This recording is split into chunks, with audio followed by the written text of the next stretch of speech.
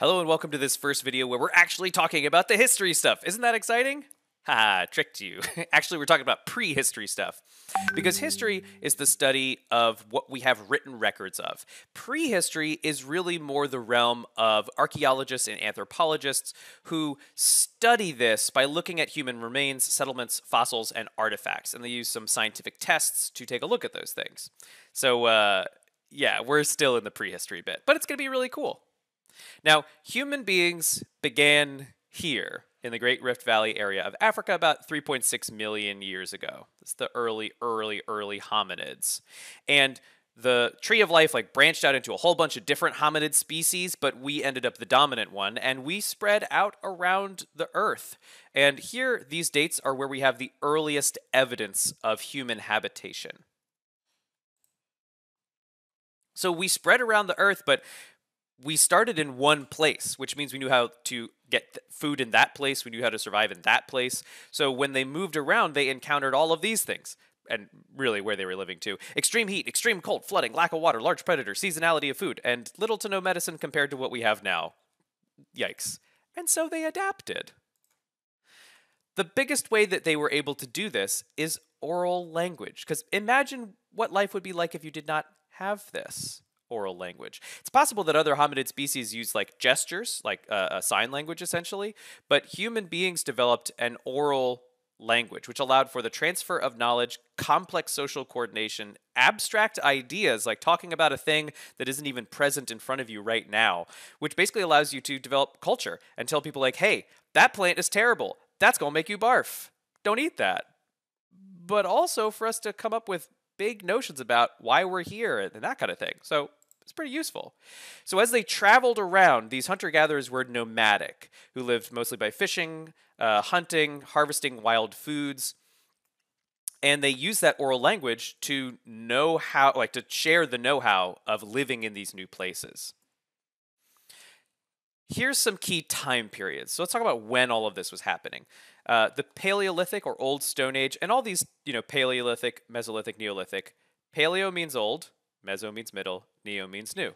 Lithic means stone stuff. So the Old Stone Age was about 300,000 to 10,000.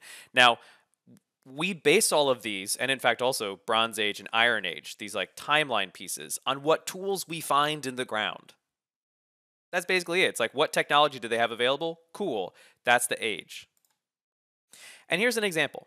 So when we say Stone Age tools, we mean you take a big rock, you use a different rock to hit that rock in a very special way, and it flakes off a sharp bit that you can use to cut stuff. Dun-a, stone tool. But you notice 2.5 million years ago, already tools being used. But they get more complex over time, and it requires more complex use of your brains, which is really cool. So it's probable that human brains had to evolve a bunch to get to the point where we were doing this, which is very cool. But we weren't just using tools. And honestly, those stone tools are probably just the ones that survived. We probably were using bone tools and wooden tools, but those just degrade over time. So it's just what we have evidence of. Now, we do have evidence of the use of fire, and it seems like humans started out using naturally occurring fire that you find in the environment after a lightning strike or something like that.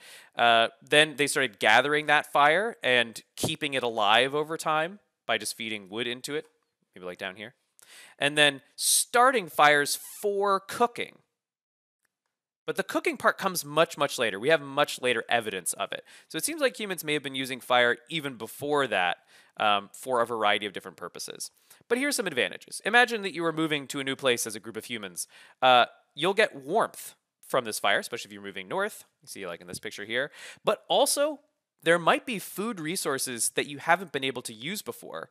Say, have you ever tried to eat a raw potato? It's terrible. It's actually bad for you. So do not do that.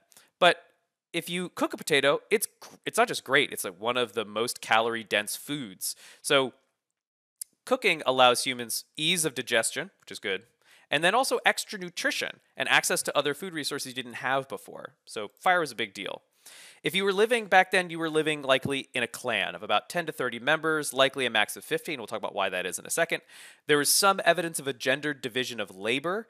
We know that from cave paintings and also from studying modern-day hunter-gatherer societies, where men primarily doing the hunting, women performing childcare duties and also doing all the gathering and doing a lot of things, honestly. They had a surprising amount of free time in their lives because they were not performing the sorts of farm labor that take an enormous amount of time to produce a surplus for other people. They had pretty good nutrition. They had a varied diet, especially compared to folks who would later be farming and surviving off of maybe just one primary calorie source.